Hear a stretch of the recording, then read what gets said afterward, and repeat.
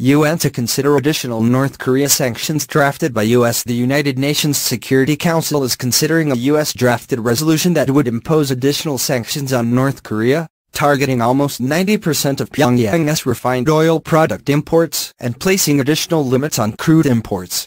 The resolution, which may be voted on Friday, would cap deliveries of diesel and kerosene to 500,000 barrels, limit crude imports to 4 million barrels per year, and require all nations to seek UN permission to ship crude to North Korea, according to the text of the resolution seen by Bloomberg News.